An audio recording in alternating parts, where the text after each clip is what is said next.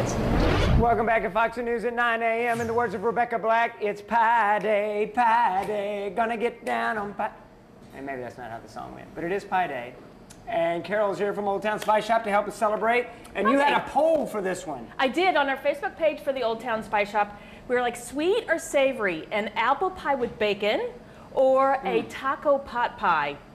And let the people speak. The taco pot pie came out way ahead. So, wow, there you go. So here we are, taco pot pie. Taco pot pie, and you say it's easy to make. It's easy to make. So many people think of pot pie like chicken pot pie. Right. So this savory meat, gravy kind of thing with some kind of crust topping on it is usually how Americans do it. So we're going to kick it up and make it a little bit Mexican and have a Mexican pot pie. Gotcha. So you start out with the casserole dish and you're going to spray it with oil like Pam or something inside. Gotcha.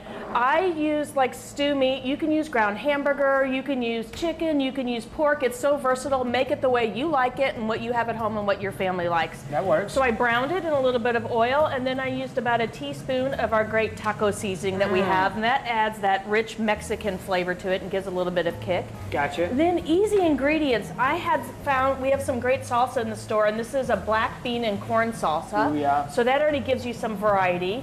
Then I found at the grocery store some fresh black bean and corn salsa, which has some great green pepper in there and cilantro, and already has your veggies cut up, so you don't have to spend time doing it. Now, if you can't find that in your grocery store, go ahead and just cut up your own and then make your own little fresh salsa. And then I added just some more tomatoes with chipotle chilies in it to keep the flavor going. So I mix that all up with the meat, and then I pour it into this casserole dish that's prepared and bake it in the oven for about 20 minutes. So that allows everything to cook and really to meld together.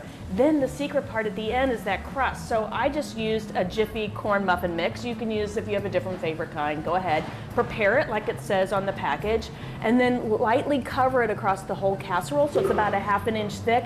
Pop that back in the oven and it gets golden brown on top and steamy.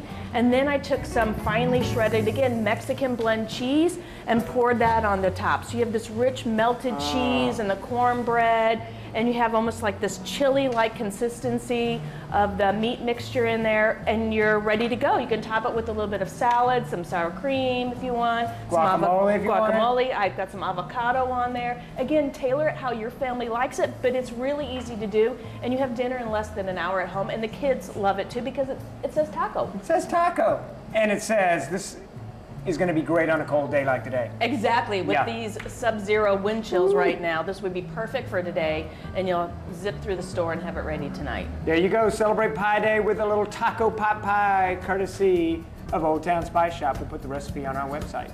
Hey, keep it here. We got more coming your way. Fox 2 News, 9 a.m. Olde!